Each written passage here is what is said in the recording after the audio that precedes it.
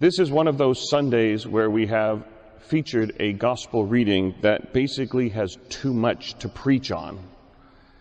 It is a litany of very popular and well-known cliches. And it's often amusing at times in hearing people refer to some of these passages, the times in which, I suppose, more often than not, they are misquoted. For example, many, many years ago, I was on a bus between here and Vallejo, and one of the passengers was talking rather loudly, but jovially, friendly to the bus driver. I guess they knew each other. I forget the exact context of what they were talking about, but obviously interacting with different people. And the passenger at one point said, "Well, you know what the Bible says, do to others as they do to you." Which, by the way, is not what the Bible says. It's do to others as you would have them do to you, but he knows the Bible. He quoted it as if he was some kind of an expert. Another favorite misquote, if there's anything people nowadays especially know about the gospel, or the whole Bible in general, is that it tells us to do two things, both of which are in today's gospel. Don't judge and love. I mean, isn't that great? I mean, this is just excerpts of the Bible. And look how many pages it is. The Bible, in most cases, you can see, is this thick, depending on what edition we're looking at. But all we need to do is just erase everything else in the Bible, because all it tells us to do is to love and to not judge. Unfortunately, people understand don't judge in terms of don't ever be critical or disapproving of anyone for anything ever, anytime. But they forget it's not simply never be critical or never be disapproving. If I had a nickel for every time someone came to confession and said, "I judge people," I wouldn't need to be in this job. But the full context is in human interactions with each other, in which we are to avoid the judgment of condemnation. Stop judging and you will not be judged. Stop condemning and you will not be condemned. Forgive and you will be forgiven. Be merciful as your Father is merciful. It's not simply don't judge, but we've become so conditioned in our misunderstanding of that passage that we think it's a sin even to disapprove of something and even be critical of something. If that's the case, then Martin Luther King Jr. was the biggest sinner in the world, because he was highly critical of many, many things. The prophets are all in hell because they were highly critical of many, many things. But that's another example of popular Bible cliches that people love to throw around without necessarily knowing what's behind them.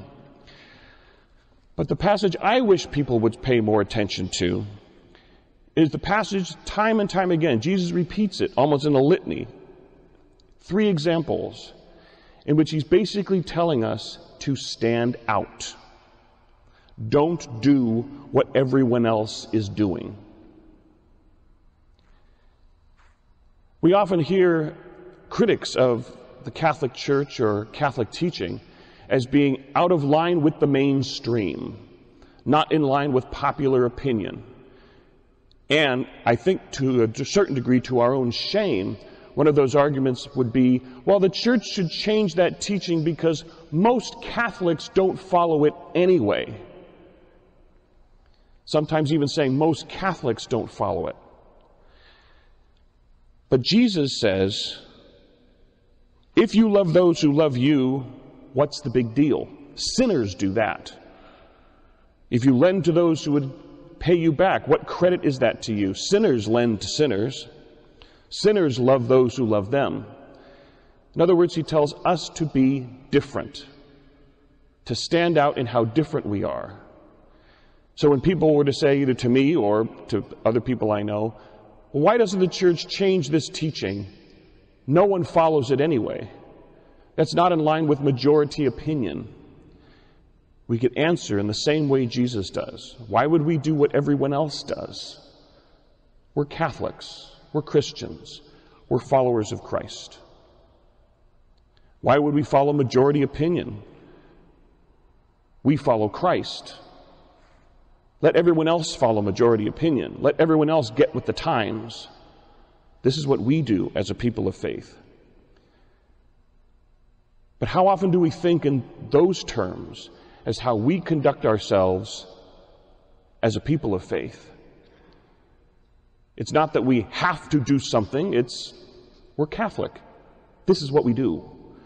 It's not that we can't do something. We're Christians. We're followers of Christ. We don't do that.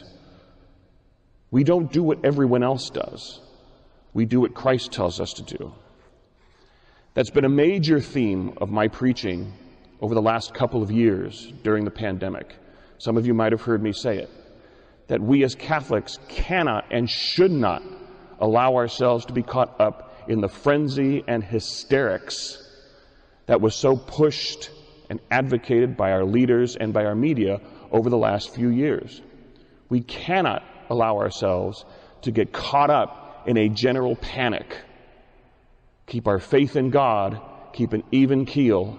Let's not get caught up in the frenzy. We don't do that as Catholic people. Unfortunately, I was wrong. In no way did we stand out, nor do we stand out now during this pandemic.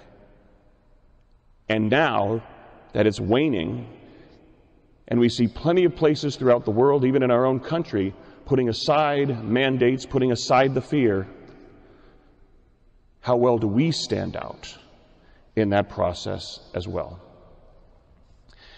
We're not. But there is another group that has been. We don't hear too much about them, but I saw an article about them on the internet of the Amish communities. East, obviously, the east part of the United States. When the virus started spreading and everyone was being told, put on the mask, get the vaccine, do what everyone else is doing, they didn't. They continued to interact. They got sick, obviously, they stayed home, but they continued to live their lives. Yes, they took their precautions, but they didn't get caught up in the frenzy. And yes, the virus spread. Yes, some of them got sick. And yes, a few of them died. And they said, that's life. In this interview that I watched with a couple of their elders and their leaders, they were asked, why didn't you do what we told you to do? Why didn't you follow your political leaders? Why didn't you do what the news told you to do, forgetting that they really don't have TVs or radio? They just simply said, that's not who we are. That's not what we do. And they were among the first communities to really move on from the virus because of general immunity that developed among them. They didn't fall into fear and panic. I wish Catholics could say the same. Now, in the last week, in the state of California, and as we no doubt heard before Mass today, the indoor mask mandates are now no longer in place, and that masks are optional. And as we look around even this morning, and as last night's presider pointed out over dinner in the rectory, not one in this church took off the mask. Not one would exercise a certain degree of courage and confidence. And perhaps it will be a process, a long process, for us to get out of what we've been conditioned to feel and think. But perhaps one motivation we can be given is in today's gospel. We are Catholics. We are Christians. We don't do that. We don't do what everyone else does. We don't panic like everyone else does. We don't remain in fear like everyone else does. We're not compulsive people like everyone else is. And as we know, it may take some time to get back to the comfort, but let's also look at it in the spiritual sense as well. This isn't a matter of mask shaming or not mask shaming, or vax shaming or not vax shaming. What is our disposition as we go forward from here, spiritually? Spiritually. Do we continue to go forward with the mentality we might get sick?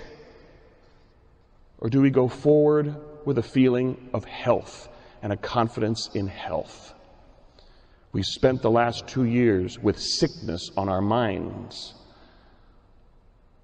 Let us work in this process of getting health back into our hearts so that we can be leaders in a society returning to a mentality of health rather than a fear and compulsion based on sickness.